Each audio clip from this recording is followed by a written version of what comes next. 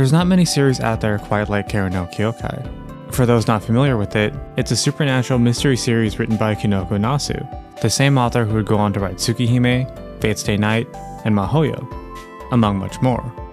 Kara no Kyoukai was originally published as a series of light novels, and around 2007, they were adapted into a series of movies by studio Ufotable.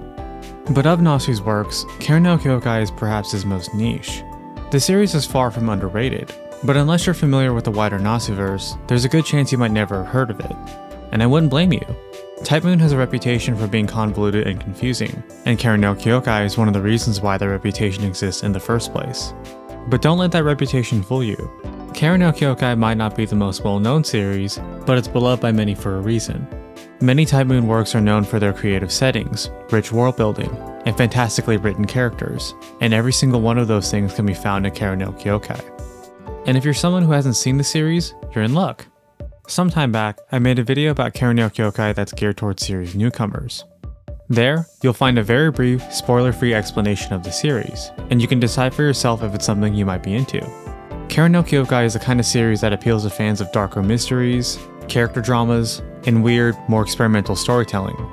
If any of that sounds interesting, I encourage you to check out the series for yourself. So if you're someone who's unfamiliar with the series, consider this your first warning, because this is going to be a deep dive into Kara no Kyoukai, spoilers and all.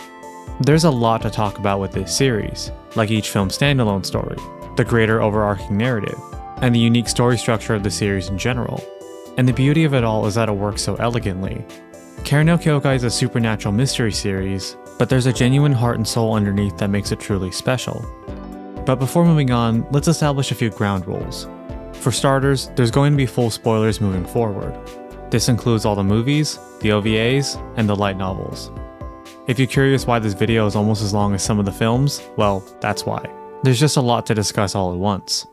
And speaking of which, that brings up my second point, which are the Kara no Kyoukai light novels. For the most part, the Ufotable films are good adaptations of the source material, and much of my focus will be on the adaptations. But like with any adaptation, the films do change and omit some parts of the original story. I'll talk more about the light novels in their own section, as the changes can vary from being really minor to radically changing entire stories. And lastly, we have the subject matter in question. Kara no Kyoukai is a very dark series, and a lot of storylines involve sensitive topics that could be uncomfortable for some viewers. This includes topics like grotesque violence, suicide, and sexual assault. Personally, I won't dwell on these topics for too long at all, but it is an unavoidable part of these films. It's only fair to let you know ahead of time. But with all that out of the way, I could not be more excited to get into this series. Kara no Kyoukai was my first entry into the vast ocean known as the Nasuverse, and it remains one of my favorite entries to this day. It's no secret that I'm a huge fan of Type Moon, and I've been planning on a series to discuss their works for some time now. And when it comes to the Nasuverse, it's only fitting to begin with the origin of it all.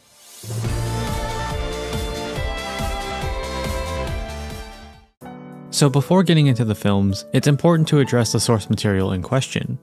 Kara no Kyoukai was originally published as a series of light novels, and sometime later, they were adapted into the films we see today. Broadly speaking, the adaptations are extremely faithful. Many of the story beats in the novels are adapted in the films, even down to their non-linear structure.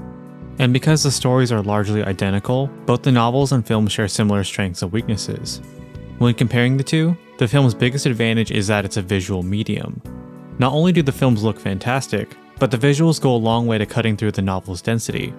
Nasu's works are really verbose, and the adaptations are able to use visual storytelling in lieu of long-winded explanations. I've always viewed Kara no Kyoukai as like the anime equivalent to indie films, where they use things like visual metaphors or long stretches of quiet moments in order to tell the story. And for a series as dense and abstract as Kara no Kyoukai, it's an approach that works really well. But the visual, show-over-tell approach doesn't work all the time. If there's any glaring weakness with the films, it's how they adapt the characters. Nasu's characters tend to be very introspective, and throughout the story, a lot of time is devoted to their inner thoughts and feelings about what's happening. And ultimately, this is the reason why many of his characters are so beloved. As we read through stories like Tsukihime and Fate, we're always aware of a character's fears, their insecurities, or those brief moments of joy within the story. The Kara no Kyoukai novels are very similar in this regard. While Shiki is the main character of the series, the novels change point of views often, with many chapters devoted to supporting characters or antagonists. and as a result, almost every character in the novels gets fleshed out. Many of the stronger characters, like say Shiki, are even more interesting in the novels, and the supporting cast is much more well-rounded. But when it comes to the film adaptations, a lot of the characters' inner monologues are cut, which is a change that affects some characters more than others. For example, Shiki comes across as much more human in the novels. She has moments where she feels awkward, upset, or conflicted, even when she looks calm and composed on the outside. But since her inner thoughts aren't as present in the films, she comes off as much more cold and aloof. That said, Shiki still gets constant focus throughout the films, and she remains one of the best characters. But the other characters aren't as lucky. This is something I'll go more in depth with each film, because so many stories are reliant on everyone's inner thoughts. For an adaptation, it does make sense to trim some inner monologues, but in Ufotable's case, it does more harm than good. The lack of inner monologues is one of the reasons why the films can feel confusing. There are many plot points or character moments that seem strange, jarring, or underdeveloped, and they feel that way because you're only getting half the story. In many Nasuverse works, inner thoughts are just as important as the main events of the story, if not even more important, especially in something as character-driven as Kara no Kyoukai. But like I mentioned earlier, the cuts affect each film differently. Many of the more plot-driven ones, like say movies 1 and 5, aren't affected as much, but the slower films, like movies 2 and 4, are much weaker compared to their novel counterparts. Those stories are much more introspective, and when you cut some of that introspection, you end up with a less interesting story. Again, I'll touch on this more when the time comes, especially with regards to movie 6, which is so different from the original story that it might as well be something else entirely. But moving forward, I want to mention that I'll still be looking at the films on their own merits. The light novels aren't exactly widely available, and it's never a good idea to judge an adaptation based on the source material anyways. Even the best adaptations have to make changes. But the films are not perfect, and many of their flaws, like weak character writing or underdeveloped plot points, are addressed more in the novels. I'll mostly be using the novels as a sort of reference point, like to explain some aspects of the films in more detail. And to cap off this section, I highly encourage fans of the series to check out the light novels. For the most part, the films remain a fantastic way to experience the series, and the novels make a great companion to read alongside the films, or to read after finishing the entire series. So, with the light novels addressed, let's get into the first film of the series, Kara no Kyoukai 1, Overlooking View. As I mentioned earlier, Kara no Kyoukai is a non-linear series, at least for the first half. Overlooking View is the first film in the series, but chronologically, it takes place right in the middle of the story. As a result, it's very common to have many questions going into this film, and potentially even more after the credits roll. The early confusion is intentional, and the films are structured in a way to slowly reveal information over time. Any questions you have are going to be addressed, whether it's in the next film or the ones after that. On a first watch, Overlooking View feels like a window into a much wider world, with characters you aren't familiar with, and a sense of magic you don't quite understand yet. And for the first viewing, one of the best parts is unraveling how all the pieces connect together. The first half of this film is structured like a slow burn mystery, with every scene revealing new information to the audience. The film introduces the key characters, namely Shiki, Mikia, and Toku, followed shortly by supernatural phenomena, like specters, or Shiki's powers.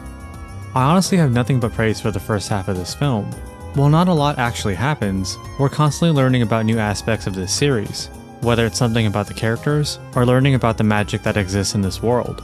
And by the final showdown, we have a much better understanding of both the world and the characters.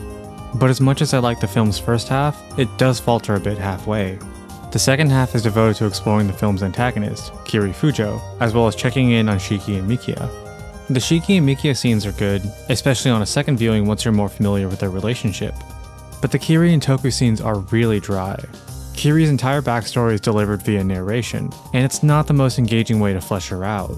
Instead of Kiri explaining her backstory to the audience, it would have been much more effective to show her backstory alongside her narration, which is similar to what we see with other characters in later films. It'd go a long way to breaking up the monotony of the second half and making Kiri's fate much more impactful. In the end, it's fair to say that Overlooking View is a really good film, but not necessarily a great one, like a solid 7 out of 10. Ultimately, this film is only let down by its simplicity. Some of the series' strengths, like the animation and the atmosphere, are on full display, but there's just not enough there. Yet. Like a lot of films in this series, this movie gets much better once you're more familiar with the characters, whether it's on a rewatch or viewing the series in the chronological order. But for the first watch, you're only given a very brief glimpse into who these characters are. Shiki is a cold, aloof protagonist of this operation. Toku is a skilled mage, and Mikia exists, I guess. And in addition, this film suffers from issues that plague the later films.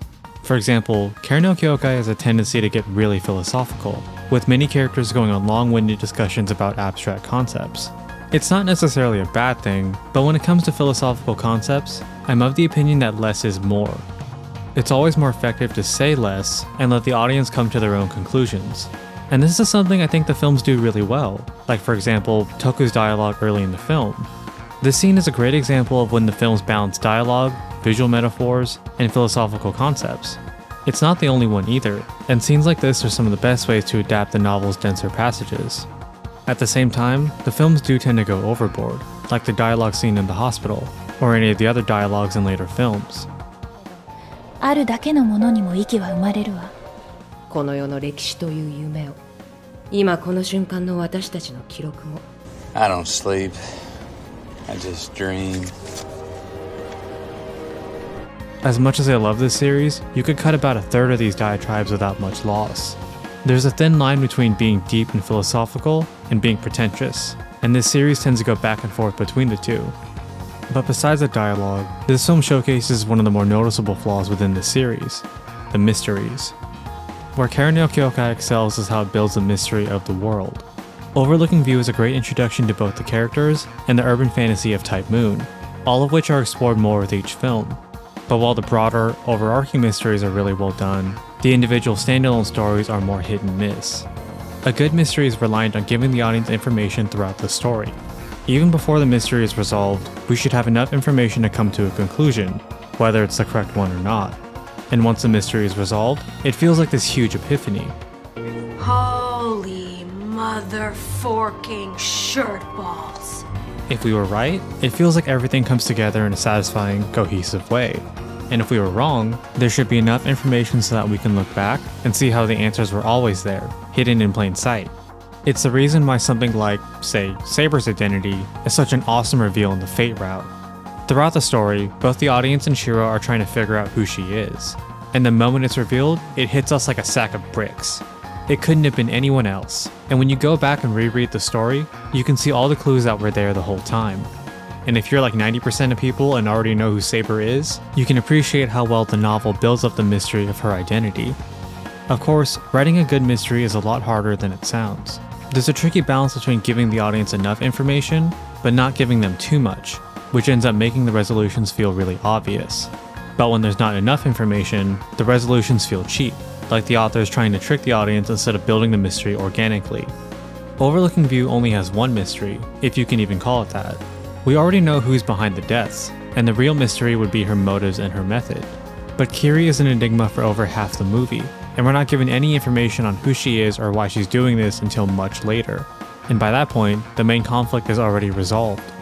As a result, Kiri's backstory and motives end up a little unsatisfying, even on a rewatch. There's not really a puzzle there to solve. We basically get the entire picture all at once. And this is a similar issue that affects the later films, where plot threads and reveals happen with little to no foreshadowing. Now, this isn't to say all the films are like this, and many of the better stories have really well written mysteries. But the weaker mysteries are a recurring trend for the series moving forward. At the same time, the mystery aspect is only one part of this series. In fact, I'd go as far as to say that Karen no Kyoukai is a character drama first and a mystery series second. There's less focus on the mysteries and reveals, and more focus on how those mysteries affect the characters, as we'll see soon enough. But all in all, Overlooking View is a great intro to this series.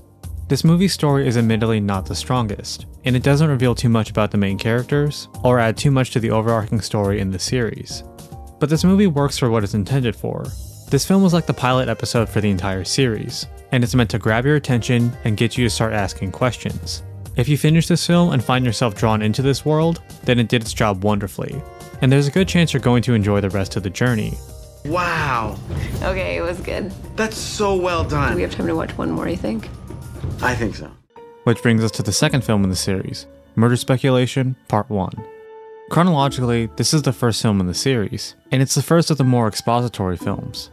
This film was meant to fill in the gaps and answer some of the questions we might have had since the last entry, all while adding a few new questions as well. Murder Speculation 1 is best described as one part murder mystery and one part slice of life, with both threads intertwining by the end. The main plot revolves around a series of murders, all of which are connected to Shiki Ryogi somehow. Meanwhile, Mikia Kokoto befriends Shiki, and struggles with the fact that he may be falling in love with a murderer. This film serves as our real introduction to Shiki and Mikia, and in contrast to the last one, this film was a much slower, more introspective story that explores their characters in more detail. But the biggest reveal in this film is with Shiki herself, or rather, selves. It's revealed that Shiki actually has two personalities inside her, with each part expressing different aspects of her personality. The easiest way to explain it is that it's similar to the yin-yang of Taoism, where two halves form to make a complete person. Everyone has a capacity for both light and darkness, and Shiki Ryogi is a living example of that. But Murder Speculation 1 is a strange film to discuss because on its own, there isn't really that much to discuss.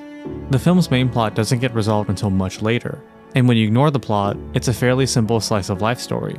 Similar to Overlooking View, Murder Speculation 1 is a film with a distinct purpose. This film was meant to shed light on Shiki and Mikia's relationship, while at the same time, laying out the story threads for later entries.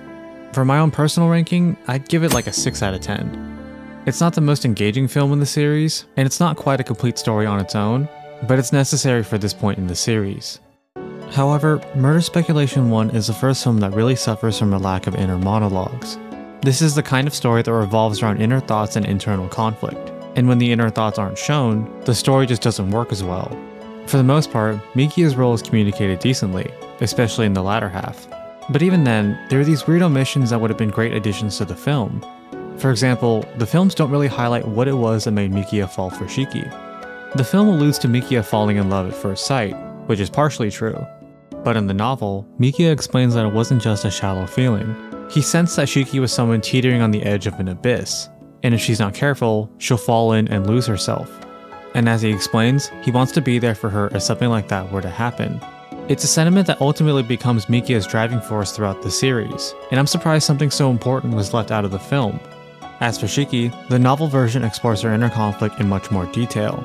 Shiki is someone who longs to be normal, to be an ordinary girl living a dull, ordinary life. But due to her abnormalities, she feels she can never have a normal life. Shiki isn't normal, and she believes nobody will ever accept her for who she is. That is, until she meets Mikia. To Shiki, Mikia is someone that makes her feel safe and happy, and someone who makes her feel as if she could be normal. And at the same time, when she's around him, she's afraid of opening up and hurting herself, or worse, hurting him. Shiki's entire conflict stems from her complicated feelings about herself, her natures, and her deepest desires, and it's something that isn't communicated very well in the adaptation. The films don't allude to Shiki's dreams until much later, but they're central to her character from the very beginning. Overall, I've always felt that Murder Speculation 1 was one of the weaker films, and reading the novels elaborated on why. This story is a character-driven story that relies on introspection, and when there's less introspection, the rest of the story feels disjointed, like you're missing context or information. But like with Overlooking View, this film works for what it's intended for. This film was designed to answer some of our questions, and it does that job well enough. After Murder Speculation 1 comes the third entry in the series, Remaining Sense of Pain. Much like Overlooking View, this film is a return to the more standalone, episodic stories in the series. But Remaining Sense of Pain marks a turning point. This is when a lot of the exposition is taken care of, and the series can finally start exploring more interesting stories. Remaining Sense of Pain is the darkest film in the series so far, and it's in part to its central conflict. The main plot of this film revolves around Fujino Asagami, an assault victim hunting down the last of her assailants. And right away, you can get an idea of what kind of questions this film presents. What do you do when the line between right and wrong is blurred? And what happens when the villain of the story is also the victim? This film always struck me as the evolution to Overlooking View in practically every way. The main story is engaging from start to finish, and the main antagonist plays a central role throughout the film. And unlike Overlooking View, this film reveals sides of the characters we haven't seen yet. Up to this point, Shiki is still a bit of an enigma. Murder Speculation 1 explores her backstory and darker tendencies, while in Overlooking View, she's cold and jaded. There were hints of Shiki's other feelings before, but Remaining Sense of Pain is where we see that at heart, Shiki is a good person. While she's instinctively drawn to death, she actually harbors a very deep appreciation for life. She spares Fujino not once, but twice, and goes as far as to eliminate the disease inside her, giving Fujino a second chance at life. Remaining Sense of Pain has an awesome combination of character moments, a compelling story, and one of the best antagonists of the series. It's an 8 out of 10, and it remains one of the best films in the series. The only major flaw with this film is how disjointed it is. Like the other films, this film hits all the main story beats in the novel, but the film version doesn't come together quite as well. The film glosses over a lot of the main events, and it leaves some plot points feeling underdeveloped, or in some cases, underwhelming. For example, the film briefly touches on Fujino's trauma, her guilt over the murders, and the source of her abdominal pain, but it doesn't explore these concepts in great detail either. In the film, the lingering mystery revolves around Fujino's abdominal pain. As Fujino's murders continue, she feels a combination of intense physical agony and a sensation of feeling alive. For most of the film, it's implied that her pain is a psychosomatic condition, like a manifestation of her trauma. But later in the film, it's revealed that Fujino has actually been suffering from appendicitis. She's been sick for some time now, but because she normally can't feel pain, her disease was never properly diagnosed. It's a reveal that's barely foreshadowed in the story, and in a way, it delegitimizes Fujino's trauma. Fujino already had a really compelling motive, and making the true source of her pain be an undiagnosed medical condition undermines her story. But in the novel, the reveal has a much stronger purpose. The novel spends a lot more time on Fujino's feelings throughout the story, and her fall from grace feels even more tragic and heartbreaking. In a way, she's someone who never really had a choice. She has no friends she can turn to, no family to rely on, and like Shiki, she feels as if she can never belong in the normal world. And by the midpoint, she's racked with guilt over her actions, even going as far as to wonder if she's just as vile as the people she's killing. And it all builds to a powerful resolution. During the final confrontation, part of her is begging for death, to escape from her sins, her guilt, and her pain. But at the very end, she realizes that she wants to live. Just like Shiki, Fujino wants to chase that dream of living a normal life. But because of her appendicitis, Fujino's dream is unreachable. She knows she's dying, and she feels that deep down, she doesn't even deserve to live. And then, Shiki saves her.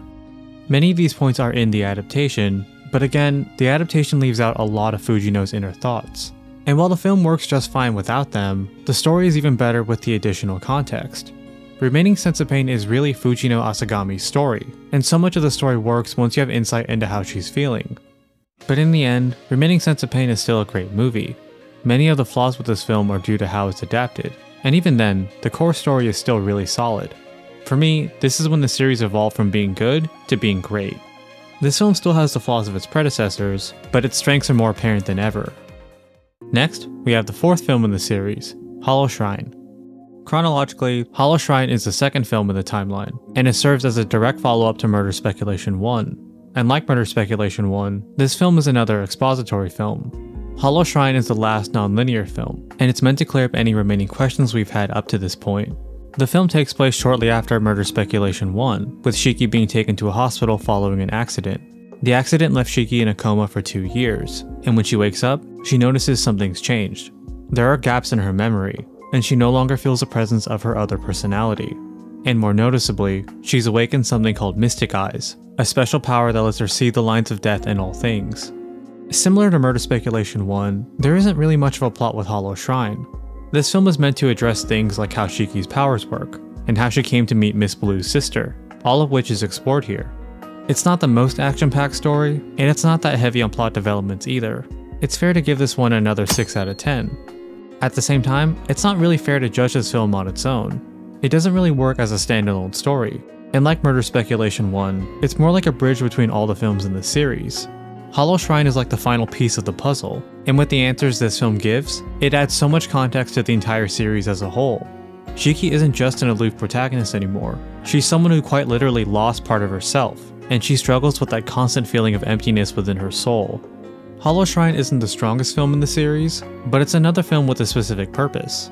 This film wraps up almost every major question so far, and by this point, there's only a handful of mysteries left to unravel, all of which will be addressed in time. Coming after Hollow Shrine is the fifth film, Paradox Spiral. This film is generally regarded as one of the best in the series, if not the best, and I absolutely agree with that sentiment. I remember loving this film the first time I watched it, and I've only grown to like it more ever since. Paradox Spiral can best be described as 2 stories, both of which weave together into one by the end.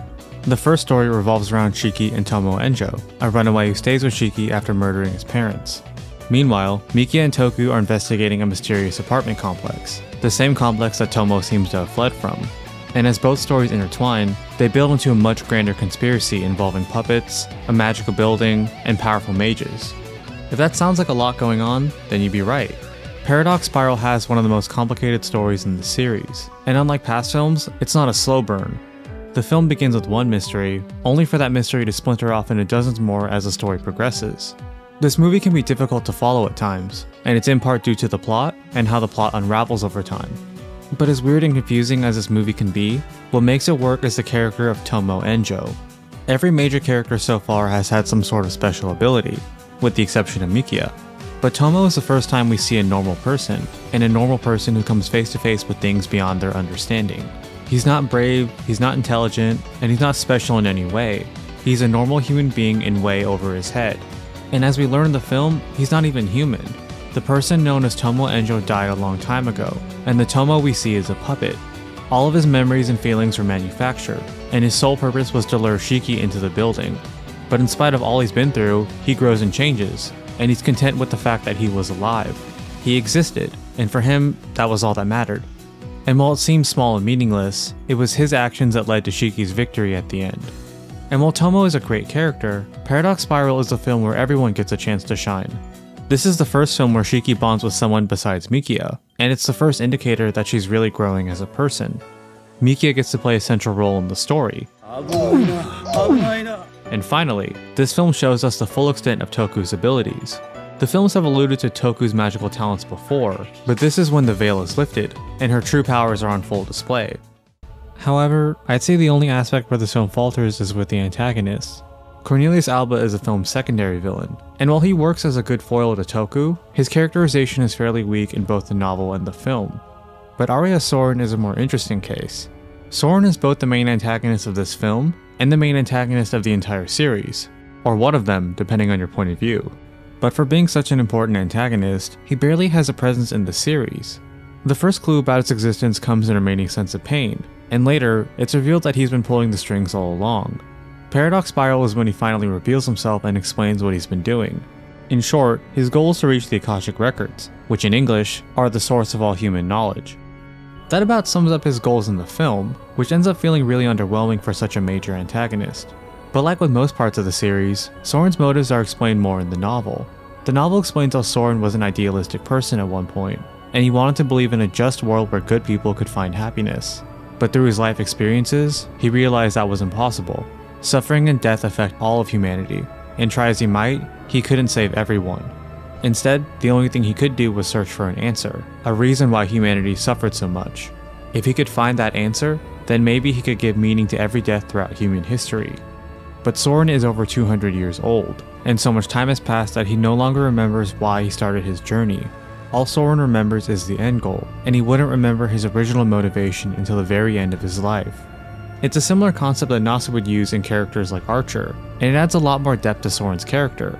The film does touch on his original motives, but only very briefly compared to the novel. At the same time, this omission is one of the more understandable ones.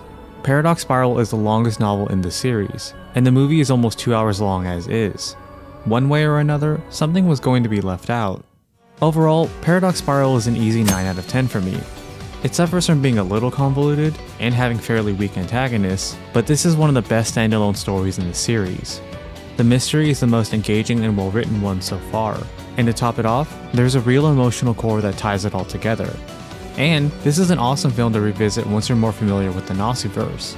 Paradox Spiral is the first film that really expands on the world, and it mentions a lot of concepts that seem really confusing at first, like the root or the counterforce, both of which are huge deals in stories like Fate and Mahoyo. Paradox Spiral is awesome. This is a treat for fans of weird, trippy mysteries, and for fans of the Nasuverse as a whole. Following after Paradox Spiral is the 6th entry, Oblivion Recording. While Paradox Spiral is usually considered to be the best film in the series, this one is usually considered to be the weakest. The main plot of this film follows Mikia's sister, Asuka, as her and Shiki investigate fairies at a girls' academy. The students are reporting waking up with gaps in their memory, and it's up to Asuka and Shiki to discover who's behind it. Now, this one stands out for being the biggest departure from the source material. The films always did omit content from the novels, but they still followed the main plots very closely. But the Oblivion Recording adaptation makes a lot of changes from the original novel, so much that the film and novel might as well be considered separate stories. The main mystery in the film revolves around the fairies, a student named Misaya Oji, and Misaya's connection to another student's attempted suicide. Over the course of the story, it's revealed that Misaya is the source of the fairies, with her main motive being revenge against one class in the school. One of Misaya's close friends, Tachibana, became addicted to drugs that were given to her by another teacher. News of the incident spread like wildfire, but instead of trying to help, everyone in Tachibana's class stood by and said nothing, leading to Tachibana attempting suicide. In response, Misaya confronts the teacher involved and kills him, and following the murder, she decides to use fairy magic to kill everyone else in Tachibana's class. But later in the film, it's revealed that Misaya actually didn't kill the teacher. In reality, the teacher suffered from a heart attack. Misaya's memory of the events were actually taken from her, and she was misled into believing she killed the teacher. The real mastermind was another teacher by the name of Satsuki Kurogiri, a man who has the power to manipulate memories. Kurogiri is the one who rewrote Misaya's memory, but just before Misaya is able to follow through with her revenge, Asuka and Shiki figure it out and put a stop to it. While the core mystery is fairly interesting, it's ultimately let down by a really weak resolution. The final reveal of Misaya's innocence is honestly really cheap, and it undermines the entire mystery of the story. And Kurogiri's role is just as underwhelming, as his entire reason for manipulating Misaya was to entertain himself. So it leaves the film in a weird place, because the initial mystery is really interesting. But as the movie continues, it wraps up in a really unsatisfying way, with both an underwhelming final twist and an underwhelming antagonist. Meanwhile, the other parts of the film aren't much better. Asuka is not a compelling character at all, and Shiki is barely involved in the main story until the end, when she confronts Kurogiri and gets her memories back. I wouldn't call Oblivion Recording a bad movie, but it is a really boring one. It starts out strong, but unravels in a really unsatisfying way. And in addition, it's very disconnected from the overall series. The film doesn't reveal anything new about the characters, and it doesn't add much to the overarching narratives. Oblivion Recording is a 5 out of 10. It's my least favorite film in the series, and I usually skip it on a rewatch. However, all these critiques are only with the film adaptation. Oblivion Recording might be the weakest film, but the novel is actually one of the best in the series. The main premise of the novel is similar to the film, with Asuka and Shiki investigating the Rain Academy. Their investigation leads to Misaya Oji, who's connected to a much larger web involving Class 1A, Tachibana, and the teacher Hideo Hayama. But around the midpoint, Mikia does some investigating into the faculty, and he reveals that Hayama was actually the leader of an underground prostitution ring. All of Class 1A were involved, and the reason why they refused to help Tachibana was because they didn't want the secret getting out. Eventually, Tachibana is driven to suicide by guilt, shame, and immense distress. Misaya is devastated by the news, but it doesn't take her long to connect all the dots for herself. Sometime later, Misaya confronts Hayama and kills him, and just like the film, she resolves to kill all of Class 1A for standing by and doing nothing. But while those changes are drastic enough, the biggest difference is with Satsuki Kurogiri, whose backstory and motives are explored in more detail. In short, Kurogiri was cursed by fairies as a child, and the incident left him unable to form new memories. He can recall things like words, phrases, and other data, but his brain can't recall the visual images that make up our memories. But because of the incident, he learned the magic of memory manipulation, and he uses that power to extract the memories of others and learn more about the world around him. But since Kurogiri cannot form any new memories, one of the only ways he can find purpose is to grant the wishes of others. His powers allow him to see into another's memories, and once he observes someone's memories, he gives them a means to fulfill their deepest desires, even if those desires are harmful to others or themselves. Later in the story, it's revealed that Kurogiri is the reason why Tachibana committed suicide. Like any distressed student, Tachibana sought a teacher for guidance, and Kurogiri presented a solution that aligned with her desires. Tachibana wanted to be free from her pain, and Kurogiri gave her a way to do just that. But all of that is only the tip of the iceberg. One of the biggest plot points in the light novel is the relationship between Misaya and Kurogiri. In the first half of the story, Misaya believes that she and Kurogiri are related somehow. Misaya was adopted by a wealthy family at a very young age, and she has faint memories of a brother she's been separated from. Once Misaya learns how to use fairy magic, she peers into Kurogiri's memories, and to her surprise, she finds memories of their childhood together. Misaya believes that Kurogiri is the man she was searching for, and she's motivated both by revenge and love for her older brother. But the final twist of the story is that it was all a fabrication. The story explains that after Misaya killed Hayama, she turned to her teacher Kurogiri for guidance. So like with Tachibana, Kurogiri did what he could to grant her wish. Kurogiri taught Misaya fairy magic, giving her the power she needed for her revenge. And because of Misaya's desire to find her long-lost sibling, she implanted her own feelings on memories that were never hers. The true nature of Misaya and Kurogiri's relationship is actually fairly ambiguous, but Misaya's feelings made her see what she wanted to see. Misaya desperately wished to find her brother, and Kurogiri filled that role perfectly. Misaya crafted this perfect fantasy for herself, where she found her long-lost brother, taught herself fairy magic, and is able to use that magic to exact her revenge. But in reality, Kurogiri taught her fairy magic, and he's the one behind Tachibana's suicide. Asuka eventually figures all of this out, and during the final confrontation, she explains everything to Misaya. But deep down, Misaya always knew. She knew Kurogiri manipulated her, and she knew that he never cared for her. But to Misaya, it was far better to live in a comforting lie than to face the harsh reality of everything around her.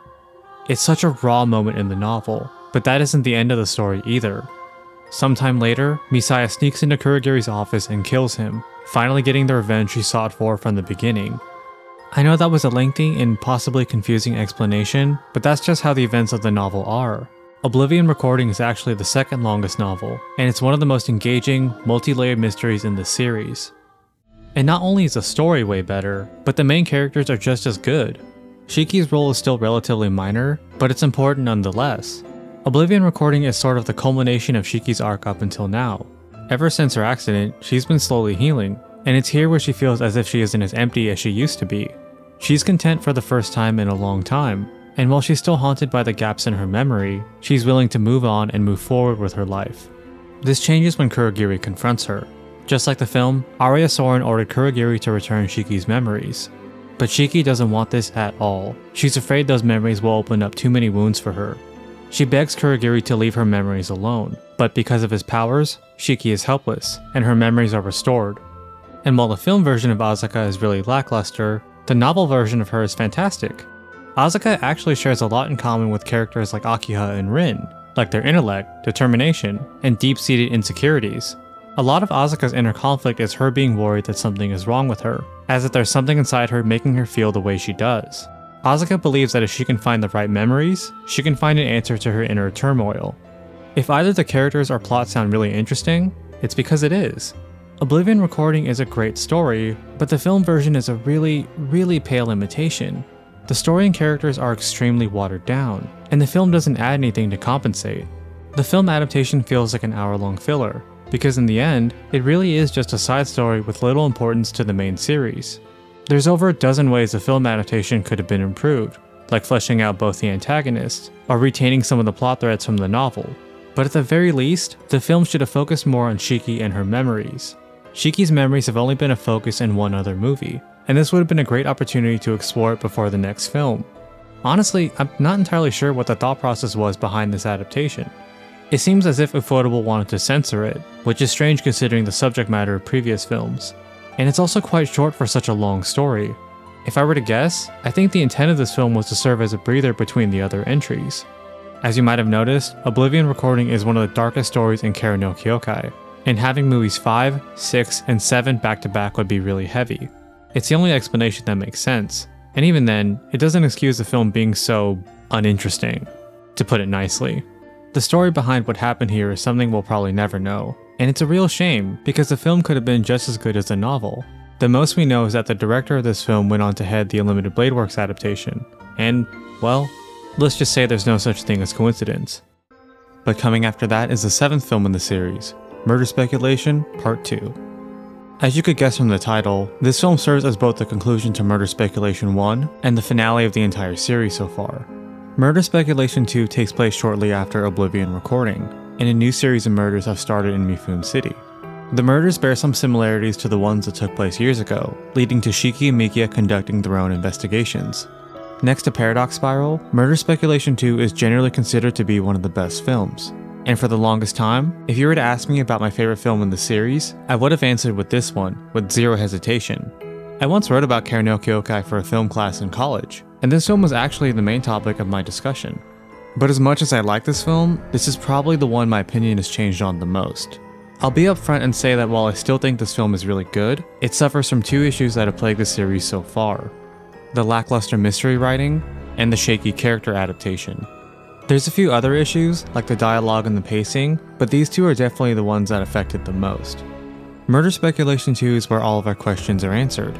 Some of the lingering threads so far are questions like, what happened before Shiki's accident?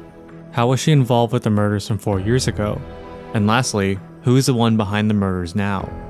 And the film starts off strong. 3 years ago, it's revealed that Shiki purposely threw herself into an oncoming car, because to her, she would rather die than harm someone who is very special to her. But instead of dying, Shiki's other personality died instead, leaving her soul damaged since then. It's a really good reveal, and it lines up with everything we know about Shiki so far. And you could say similar things about the second reveal, which is that Shiki had no involvement with the previous murders. Shiki was around the crime scenes, but that's just because she's drawn to them. Up to this point in the series, Shiki hasn't killed a single person, and if anything, it would have been out of character for her to do so. But later in the film, it's revealed that the true killer was Ryo Shirazumi, a former student from Mikia and Shiki's high school. And while the other reveals have been fairly solid, this one is a bit of a mixed bag. On one hand, it's not something you could have seen coming. Ryo is a character who's barely been in the series so far. You could probably count all his appearances on one hand. But at the same time, because he's appeared so little, it makes his reveal a little too obvious. When you're watching the series, you get to scenes of this random character who hasn't appeared very much at all. So when you finally get to this film, it almost makes his appearance a foregone conclusion. It had to have been that character, because there simply wasn't anyone else it could have been. Either way, it makes for a pretty unsatisfying reveal. Part of building a mystery involves tricking the audience, but doing so in a way that feels fair and interesting. And in Leo's case, it's in this weird sort of middle ground, where you're either not given enough information, or you figure out the mystery anyways in this metagamey, roundabout kind of way. It's like how you can watch an episode of CSI or Law & Order, and the real perpetrator always ends up being that person you saw in the beginning of the episode. Oh, it's so obvious. He's the biggest guest star on the episode. If his name comes before the opening credits, he did it. Leo shares a similar problem with Arya Soren, where he could have used just a bit more foreshadowing prior to this film. It would have made his later reveal a bit more obvious, but at the same time, there'd be more clues for the audience to connect the dots beforehand. Like Soren, Leo is one of the main villains of the entire series, and for such an important antagonist, one film and a handful of scenes isn't quite enough. In any case, Leo's reveal presents a dilemma for the other characters. A good comparison for this film would be something like, say, The Killing Joke, or The Dark Knight, where the main conflict revolves around what lines the characters are willing to cross. Leo's goal throughout the series was to get Shiki to show her true colors, and he hoped that someday, Shiki would embrace her nature as a killer. But Shiki has always refused to cross that line, and as Leo's murders continue, she's pressured even more to put a stop to it. And on the other side, we have Mikia, who values life and believes everyone can be saved, no matter what.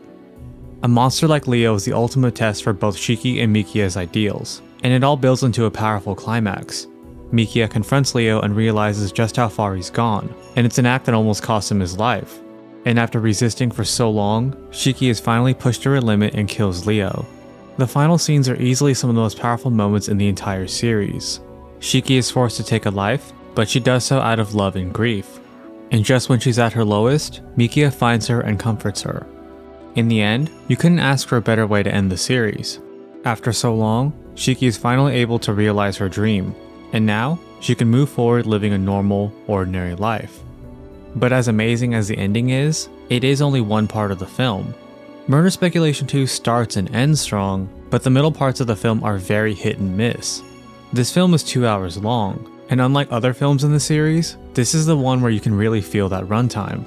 A lot of the middle chunks are either character moments, toku dialogues, or an extended drug subplot that really drags. And it's not all a negative, as some of the best parts of this film are the character moments. And this is a film that really explores important Nasuverse concepts, like origins, which add a lot of insight into characters like Shiki, Asuka, and Leo, just to name a few. But like with other films, this one also goes overboard with the philosophy, and while the main plot is engaging, the drug subplot isn't. It takes up a lot of screen time, and while it does eventually lead Mikia to Leo, Mikia explains that he already figured out who the killer was anyways. And all of this is fine the first time you watch this film, because on the first viewing, you're watching to see how it all ties together. On a first watch, it's interesting to see what role Shiki's memories play in the murders, as if there's some secret she's been hiding all this time. Then you find out she was never really involved, and while it adds a lot to her character, it ends up feeling like an extended bait and switch. And on the first viewing, the drug plot is really unique and really interesting, and you're waiting to see how it connects to the overall story. Except by the end, all it did was get Mikia from point A to point B in a really boring way. I know all of this sounds really critical of this film, and trust me, that's not my intent. Murder Speculation 2 was my favorite film in the series for years, but over time, a lot of its flaws became more noticeable. But even though my opinion of this film faltered, I can never quite pinpoint why. I knew the mysteries were underwhelming, and I knew the film's pacing wasn't the greatest, but there was always something else I couldn't quite articulate. And I wouldn't really figure it out until I finally read the light novels. Like with the other adaptations, the film and novel have identical storylines, and the novel has many of the same flaws as the film, like the overabundant philosophy and the underwhelming mystery elements. But the biggest difference between the two is how the characters are adapted. Murder Speculation 2 is a very character-driven story, and almost all of the conflicts are internal, dictated by a character's inner thoughts and inner feelings. And when you cut some of those inner thoughts, it makes the adaptation feel off, as if you're only getting part of the whole story. Earlier, I mentioned how the mystery of Murder Speculation 2 isn't the best, and that still holds true in the novel. But the novel is much more upfront about this, almost to the point where it feels self-aware. For example, in the novel's first 2 chapters, Shiki's innocence is revealed much earlier. Part of her still believes that she might be the original killer, but it's framed more as a symptom of her doubts and insecurities. By this point, she has all her memories back, so there's even more evidence to suggest that she's been innocent the whole time. But since she's had murderous thoughts before, she's not sure if she can trust herself or her memories. In contrast, the film is structured much more ambiguously, as if it's trying to mislead you into believing that Shiki might still be the murderer. There's no definitive proof towards Shiki's innocence until Leo's reveal, which doesn't happen until almost an hour into the film. And speaking of Leo, when he is revealed as the killer, he mentions that he never left any clues behind, with the exception of a single clue in a previous novel.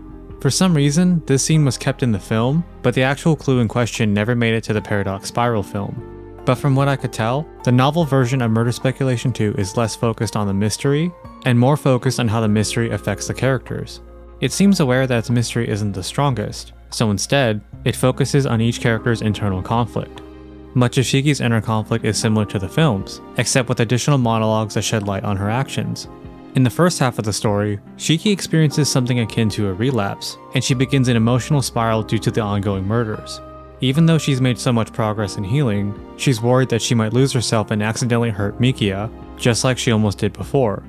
And like the other antagonists, Leo is fleshed out much more in the novel as well. He comes across as a much more tragic figure, and his struggles are similar to characters like Shiki and Fujino. But instead of trying to live a normal life, Leo attempts to bring others into his world. And in the end, this is the reason for the drug subplot. Leo created the blood chip in hopes that he could find someone just like him. If someone took the blood chip and survived, it meant that he found someone truly extraordinary. But he never did find anyone that could survive, and the only thing the blood chip did was add more to Leo's body count. But above all, the character who gets shafted the most is Mikia Kokoto. For the longest time, I never liked Mikia. I always thought he served an important narrative purpose, but that was it. He never had anything interesting to say, and he never did anything interesting either. He was bland, he was boring, but the story just doesn't work without someone like him. I always felt he was a good character, but needed just a little bit more to become a great character. And color me surprised, because that's exactly the case in the light novels. The difference between film Mikia and novel Mikia isn't massive, but it's just enough to make the novel version a fantastic character. Next to Shiki, Mikia has the most point of view chapters in the series, and one of the biggest changes is just how human he feels. Novel Mikia gets annoyed at little things, he gets angry at what's happening, and perhaps my favorite of all, he's got a little bit of a sarcastic streak. Some of my favorite parts of the novels are when he purposely teases Shiki, like he knows exactly what to say to annoy her in a playful way. And the same goes for Shiki as well. In the films, I've always felt that Mikia and Shiki's dynamic was lacking. They obviously love each other, but there's not that many scenes that explore the dynamics of their relationship. And that is not the case in the novels. Mikia and Shiki have a lot more back and forth throughout the series, and they act like an old married couple even before they get together. They tease each other constantly, and their dynamic is easily one of my favorite parts of the novels. And not only is Mikia's dynamic with Shiki more fleshed out, the novels also explore his worldviews in more detail. Every novel so far has presented difficult questions for Mikia, and Murder Speculation 2 is the final test for him. Leo Shirazumi is someone Mikia knew personally, and throughout the story, Mikia is trying to figure out if there's a way he can be saved. But every time he thinks he has an answer, someone tells him otherwise, and he's at a loss once again. And at the very end, Mikia's stubbornness almost kills him. Shiki and Toku were right, Leo was too far gone to have been saved. And in stark contrast to his normal good nature, he ends the story cursing Leo for how much he hurt Shiki. But the films really dropped the ball when it comes to Mikia, and while it's excusable for the other characters, he's arguably the most important character in the series.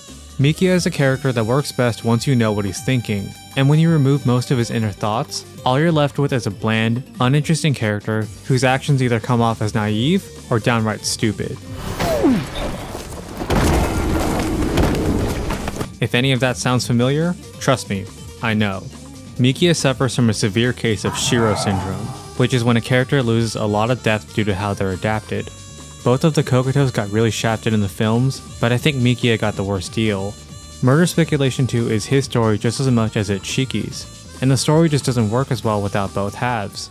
All the films suffer in some way from cutting inner monologues, but I'd say Murder Speculation 2 is the one that's hit the hardest. This story relies on exploring every character's point of view and watching how they struggle with their ideals.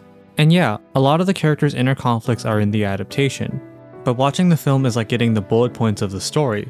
You'll understand the main ideas, but you're missing out on depth, context, and nuance that adds to the experience. Many of the best parts of this film are when it focuses on a character's inner conflict, and the film would be even better if it had more of that throughout the movie. In the end, I'd rate Murder Speculation 2 a 7 out of 10. I know this seems low for this film, and trust me, I get it. The ending is amazing, and if I judged it on just the ending, it'd be the easiest 10 out of 10 I could ever give. But there's more to a film than just its ending. The film is 2 hours long, and honestly, it doesn't use that runtime well at all. And the thing is, the story somewhat justifies the long runtime. The novel isn't as long as some of the others, but it is slow and introspective. I could easily see a version of this film where they cut some dialogues, or added back in some of the more relevant ones, like Shiki's insecurities, Mikia's self-doubts, or some of the banter with Mikia and Shiki. The very end of the film is meant to be a callback to all the times Mikia would tease Shiki, and it's in that moment where they finally feel that everything is going to be okay. But something like that is difficult to communicate in an adaptation, and it's even more difficult if the characters aren't as fleshed out beforehand. But as critical as I was with this film, there's no denying how perfect the ending is. For a series as dark as Kara no Kyoukai, it's beautiful that it ends with Shiki's own happily ever after. But as beautiful as the ending is, it's not the only ending to the series. There isn't too much to say about Kara no Kyokai's epilogue. Whenever I think about the ways to adapt Nasu's writing, the epilogue is one of the best examples of how to not do it. It feels a lot like his long-winded passages about lore, world building, and philosophy, and it's not nearly as interesting as it sounds. The epilogue is good for lore implications and world building, and it's great to get more insight into concepts like the root or how Shiki was created. But even the most diehard fans would admit that the epilogue is very dry. The epilogue was a cool experience the first time, but I almost always skip it on a rewatch. And that brings us to the 8th and final film in the series, Future Gospel. Extra Chorus is best described as a series of side stories, while Future Gospel itself is more or less another epilogue to the series. However, there isn't that much to say about Future Gospel. The stories aren't bad by any means, but I wouldn't call them groundbreaking either. Future Gospel was released about 4 years after the series ended, and when it first released, it was awesome getting a chance to revisit the world and the characters. At the same time, Future Gospel is a film I never had a strong desire to revisit. And it's not really this film's fault either. Murder Speculation 2 is just too perfect of an ending. For me, most series rewatches end there, while the epilogue and Future Gospel are nice extras. Future Gospel gets about a 6 out of 10 for me. It's like the El Camino of Kara no Kyoukai. It's good, but it's an epilogue to a story that already had a fantastic ending. And now that we're at the end, this is my own personal ranking of both the films and the light novels. Again, don't take these too seriously. It's just to help compare the stories against one another. Alright, I know this was quite lengthy, and I hope you'll believe me when I say that wasn't my plan. My original plan was to discuss the films only, like where they succeed and where they falter. But when I finally got around to reading the light novels, I realized that they addressed pretty much every critique I could think of. If something felt off in the films, like the way a character was acting, or any weird plot points, the novels would explain why it felt off.